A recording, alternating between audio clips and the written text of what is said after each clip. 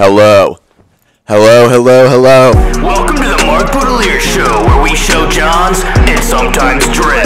Drip or drown, baby. Drip. Hey everybody, welcome back to the channel. It is I, Mark Boudelier, back with another video within a week, as promised. Today we're going to be talking about what I'll be wearing this summer.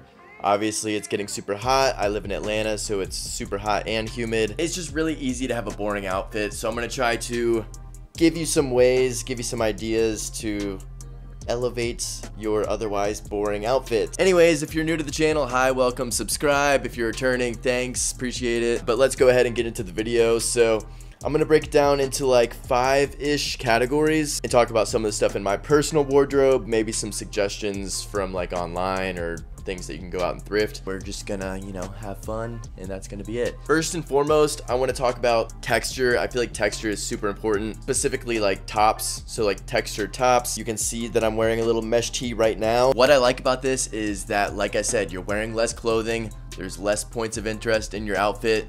I feel like texture is an easy thing that you can sort of play on. This one is a vintage Belgian military undershirt. I know the brand LL Bean has a bunch of vintage ones as well, but you could probably find something just like this on eBay. I also know the brand Scott Frazier Collection. They have like sort of a textured tank that's really cool. I also got a couple tank tops from the brand Unveined Studios. They have sort of a ribbing to them, but then they also have these like exposed seams that I think are really cool. They're going to be a little bit more fitted. I do think wearing something more fitted on top also is kind of a nice look for summer, especially if you're going to be wearing something baggier on bottom, or if you're going to be throwing over like some light layers like what I have here. On top as well, you can see I'm wearing this light colored, lightweight button up. And I feel like that's something you can do as well, because you can still layer in the summer. Obviously, it's going to depend how into the fashion you really are, because some people, they just want to be comfortable. And if that's you, that's totally fine.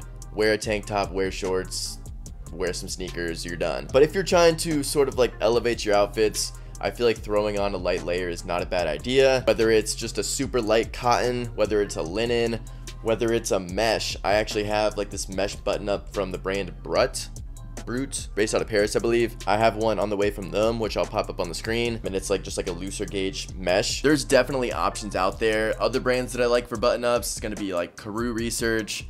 This one is from the brand Older Brother, but also you can just go thrift. You can go on eBay, you can search some vintage ones. Look up vintage gabardine shirts. I have like sort of this silky looking one. It's not made of silk, it's made of something else, but you get the vibe. It's easy to find, light layers, and yeah. I also have a French blue chore jacket. I say. It's literally basically a shirt. So point being is there are options. You just got to go out, look for them, and really like hone in on the materials, I guess. Let's talk about bottoms now. Obviously shorts, everyone knows that that's like the summer thing. But what if you're not really that into shorts? I know for me, I'm really not. Right now I'm actually wearing shorts, which is sort of an unusual occurrence for me. I'm wearing these jeans that I actually cut off into jorts. It's a pair of like vintage Levi's. I like that they're kind of a cream color. That's definitely going to be something to look out for. Just lighter tones in general, whether it's tops, bottoms, everything in between. Undies, you just want to get some lighter colors because, the sun won't be hitting you as hard. If you want to wear jorts, wear jorts. You can either go buy some jeans from the thrift store. You can cut them off yourself. Just make sure you're kind of measuring, or just steps at a time. Don't just the whole entire thing. You can also just go get them professionally hemmed if you don't want that raw edge. Some people like it, some people don't. I don't mind it. I also have a pair of jorts from the brand Older Brother, actually. I also have like some Levi's orange tab jorts that were actually jorts. They weren't cutoffs. I'll throw up some other options for jorts right now.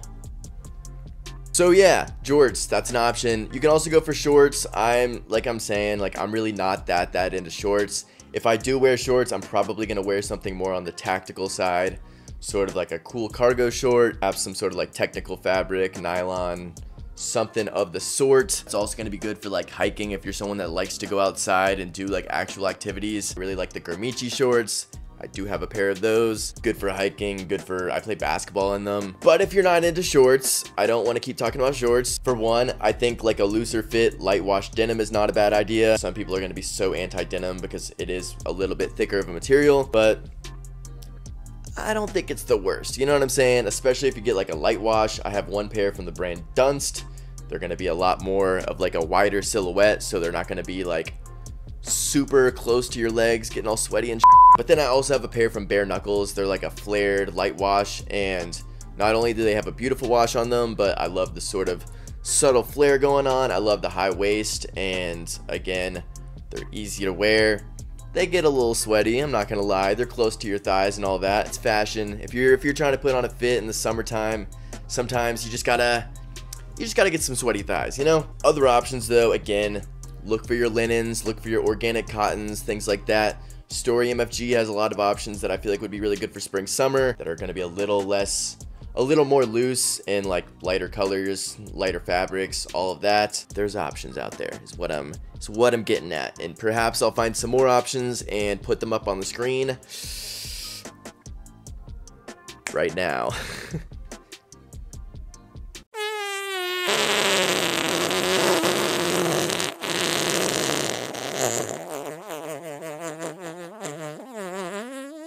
All right, I think I'm 3 categories in right now.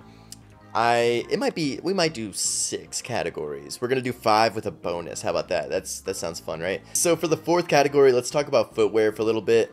I know a lot of people are wearing the boots with the shorts. That's like this trend thing that's going on. I tried to do it, and I don't really think that I like it very much. I like it on other people sometimes, but I just feel like there's so much room for error, and it's just really easy for it to look not good. So that's where I stand on that. But I do want to talk about sneakers real quick. Personally, I think it's kind of cool to get something that's sort of out there. You can go with your basic sneakers. I'm currently wearing the Margiela replicas, which is literally the most basic sneaker you could possibly get ever. But I also think it's cool to get something sort of exaggerated, whether that be like a square toe sort of thing. I know like the Martine Rose Nikes, like those are kind of, for example, that's something that's out there. Or you can even go with color. I have my BBS Solomons that are like bright pink. I feel like that's kind of a cool option, especially like I said, if you're wearing all black and white or all black or whatever the case may be, throw on some color, you know, don't be afraid of it. It's not gonna hurt you. Maybe it will, I don't know, but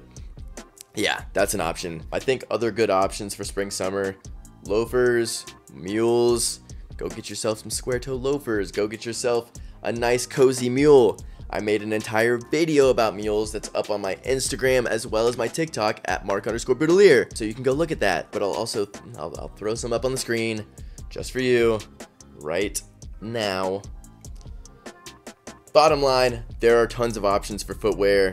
Have fun with it, and more times than not, you can wear this stuff year round anyways. There's not too many shoes, in my opinion, that are like summer only or winter only, unless it's like shearling lined or, you know, yeah, pretty much that. So there's that. 5th category: accessories and jewelry. You can see what I'm working with right now. I've got some jewelry on my hand. I've got a watch. I've got a bracelet. I've got the denim ring from the collaboration I did with Eschaton. I have my other ring on this side. I've got my little necklace tucked in. You can be wearing a very bland outfit, spice it up with some jewelry and accessories, and then you got yourself something a little bit more interesting. Other thing that you can do, you can throw in like a scarf, like a silk scarf. I got 2 again from the brand Unveiled Studios.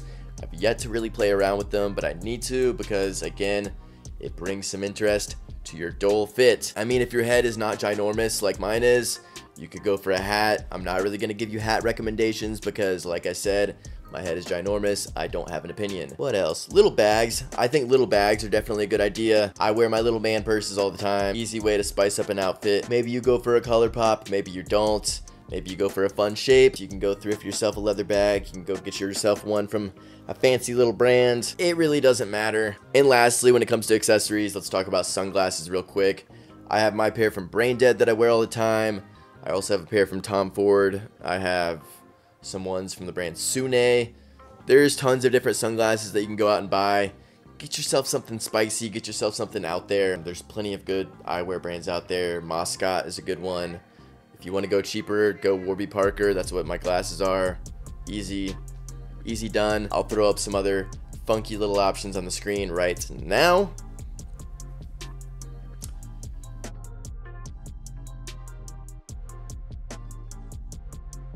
Alright, and that's 5 things. We're going to do a quick bonus one, and the bonus one is going to be fragrance, which obviously is not something that you wear in terms of your outfit, but I do think it sort of spices up your fit. Personally, I like to switch up my fragrance with my outfit. I also like to switch up my fragrance when it comes to seasonality. So it's getting hot outside, it's getting warmer. I usually go with a lighter fragrance, maybe something a little bit more earthy, a little more herbally, citrusy. I have my Le Labo matcha that I was not wearing for like months and months and months, and now I'm wearing it a lot again. I also have one from the brand Aesop that's a little bit more on that herbally side, as well as one from the brand Photogenics that is also kind of on the herbally side. I feel like more times than not, if you're wearing like a really dark, strong fragrance, you're not gonna really wanna wear it in the spring, summer. It just doesn't really feel right, but it is what it is. Do what you want. Bye.